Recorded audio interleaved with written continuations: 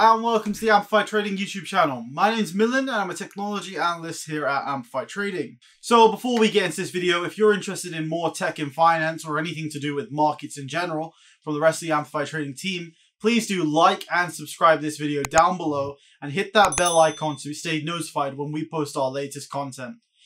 Without further ado, let's get straight into it.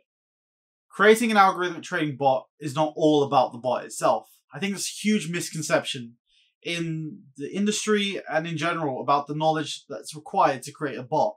It's not all about the strategy. It's about creating a platform, a package that's able to backtest, live trade, and anything else you really want to do with the bot in the future. It's about creating this unique environment for you to work in and be able to successfully develop and create any further algorithmic trading strategies you want to in the future, and easily maintain and understand what is going on with your bot.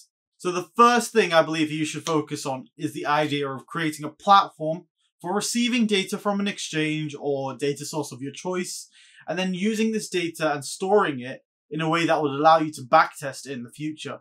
So this can be done in one of two ways. You can either use an existing API and create your own platform around it, and then link to this API and fetch data.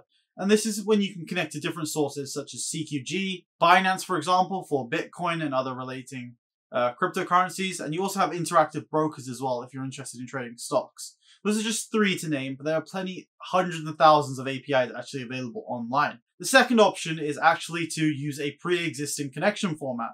So this is when there's already platforms out there that are designed to do backtesting and connect to exchanges and generally create an environment for you to create the strategies a lot easier. And this is stuff like Backtrader and Zipline for Python. And these platforms I do think are great. They're definitely easy ways to get started into trading. But the problem I've always found when using these platforms is it's not yours. If there's a feature that you want to add, you might struggle adding this feature in the future, since the platform is obviously already created for you and works in a way that the original developers designed. So I always create my platforms from scratch whenever I am designing an algorithmic trading bot. So the second step is, once you have this environment set up for backtesting and fetching data for you and storing it in a safe place for you to use in the future, you need to focus on researching and understanding the strategy that you want to implement. So when it comes to researching a strategy that works for you, this is the hard part, I guess. You're on your own here, and any strategy that you find online, I genuinely find it doesn't work. You know, when a strategy is released to the public, it becomes ineffective.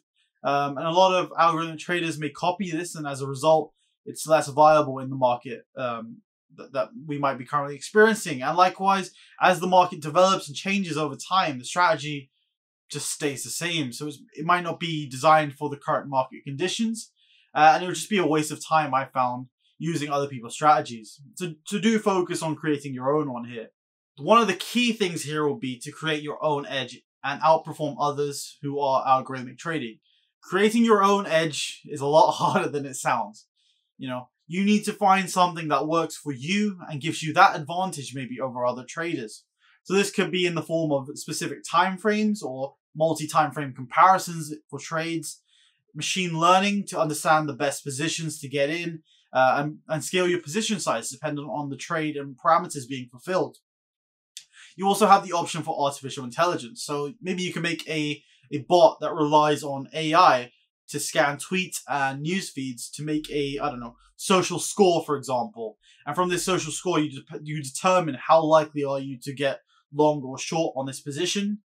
And these are just some ideas I think you need to start thinking about. Is what is your edge in markets and what will get your algorithm outperforming others. So the third step here is a simple sounding one, but it's far from it. It's converting your strategy into pseudocode. And the reason we change our strategy to pseudocode is to understand, is our strategy viable for the platform we've created? And what pseudocode is essentially a way of writing instructions, you know, like a recipe or cooking book that you might have. So you can lay out, if something happens, do this. When X occurs, do this. It's just a way of writing in English the instructions that your algorithm needs to think through. It's kind of like writing your thought process down of, why am I doing this? How do I get there? What do I want to do? How do I react? Etc., etc. So that's what pseudocode is. And I think that this is the key step here. You need to be able to convert this strategy that you've developed and believe in into a way that the computer can understand. One thing to know when you're writing pseudocode is don't believe that nothing is impossible. Anything that you can do manually or a task that you can complete can be automated eventually. And this is where you need that right skill set and the people potentially on your team to understand what is it that you want to take from reality into code or pseudocode in this example. You need to have that understanding of technology to know, is what I'm asking for out of my scope, or am I going to need to reduce what I'm asking for? Do I need to make, is it achievable? That's the question we're trying to answer here. Is this feature that I'm implementing achievable? For me personally, adding an AI robot that scans tweets and determines the social score is currently unachievable. I think that's beyond my skill set, and that's definitely something that I think a few traders or anyone who's new to algorithmic trading might agree with. It's something that would be a nice feature to add in the future, but for now I'm going to focus on other things. So yeah, I'm not saying this is the easy part of the process. You're essentially taking human reactions, thoughts, and the processes that we think in our head naturally and maybe on the fly, and writing them down in a way that a computer could potentially understand. You're basically mapping the intentions you have in your mind to the paper, and that's why pseudocode writing, I think, is very important. Know what you want before you start coding. It's always making life a lot easier for me anyways.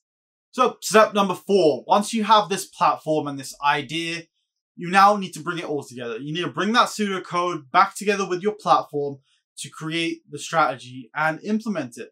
This implementation and testing process, I guess, is the one that takes ages. This is why algorithmic trading might take a few years or you know, however long to actually develop a fully working system. It's not as easy as it may seem, and after these steps, you can finally now start making strategies and testing them out. This loop, I guess, of implementing strategies, developing new strategies, etc., is the one I think a lot of traders get stuck in. Some get out and some never do, unfortunately, get out of this loop. And when you get to this stage, you need to be able to understand how do you benchmark what you're doing. You need to be able to take these results or outcomes that you achieve and evaluate them in a sense that you can actually see, is this algorithmic trading strategy I've created viable for me? Is it going to provide a future or whatever it is you're trying to achieve once we release it on the live markets or a paper trading account, for example? You need to compare this strategy to different models. And these models can be things such as buying and holding the assets that you're looking at, all the way to comparing the assets against the S&P or any other benchmark indice that you would potentially invest the same amount of cash in. And if you're outperforming the S&P or generally buying and holding the stock or assets that you're trading, then you're clearly doing a good job in this algorithm. Because the last thing you want to do is create an algorithm that has the potential for way more risk, I guess.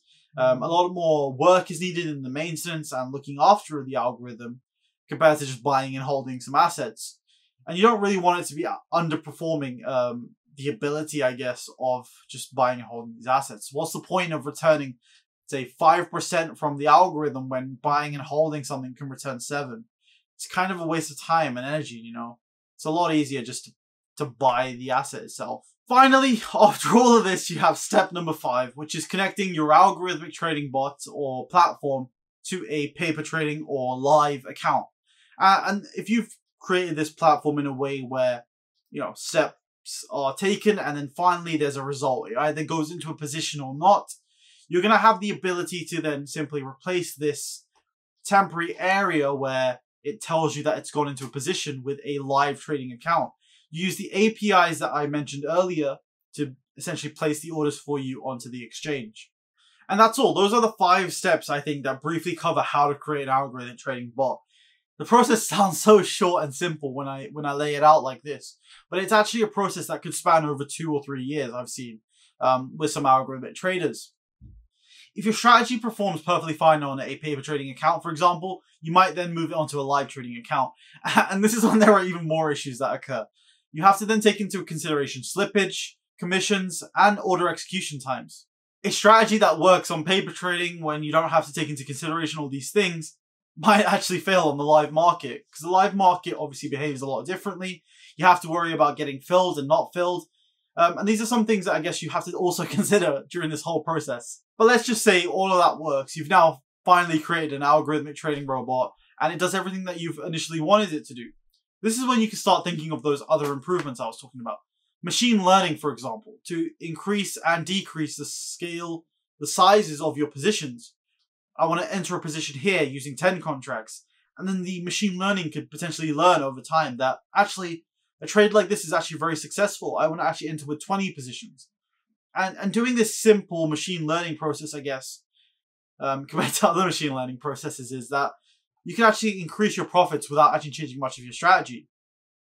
Likewise, you can implement a AI that I already mentioned about a social score potentially. An indicator, or whatever it is that looks at the tweets or news feeds to determine on a scale how likely is sentiment towards the long side. Are we bullish or bearish? And that's what we can potentially develop here with this algorithmic trading bot. There are countless opportunities and ideas that haven't even been thought of yet for how to improve your algorithmic trading bot. And that's the great thing about it. Is once you've created this platform and you're able to implement all of these strategies on a basic level, you can then begin expanding over time with these additional features that can help increase your success rate and likewise increase the profits that you're turning over. So thank you everyone for watching this video all about algorithmic trading and a quick overview over how the algorithmic trading process might work for someone who doesn't understand.